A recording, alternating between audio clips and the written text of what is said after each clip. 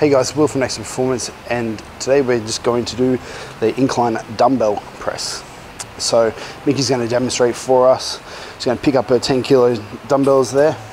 The incline I usually like on 30, 45 degree incline. You don't need more than that.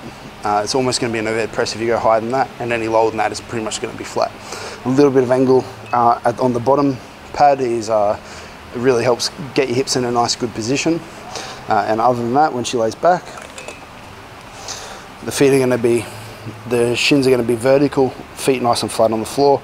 Her cue for her feet during this to keep tension is going to be pushing down and away, almost like a leg extension into the ground. Straight away, she should feel some quads from that, staying nice and tight through the hips. The hips, I don't want you to be arched like you would in a competition bench press. So if you have this tendency to go up like this, just keep them nice, and they don't have to be tucked fully or anything like that, but I want them neutral. Same with the shoulders. I don't want you to be big arch, shoulders back and down. You don't need to be here. This isn't a competition bench press. We just want to be, we still want to be retracted to some degree, but we want to be somewhat flat. And I'm not that concerned with holding full retraction as long as your shoulders aren't dumping forward, which we'll talk about now. So as she goes through the press, let's go press, should finish up just above your shoulders, shouldn't finish straight out in front of you or above your head. Just want it here. As for the angle, I'm not too concerned. I don't care, neutral, 45 degrees, fully pronated. Not really concerned as long as do whatever's most comfortable on your shoulders. From here, I'm going to slowly go down. You can go elbows right out to the side, elbows more like 45 degrees in.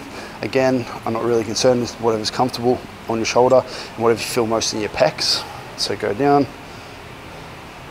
Yep, nice stretch in the pec. When you feel that stretch, you go back up and squeeze through your pecs.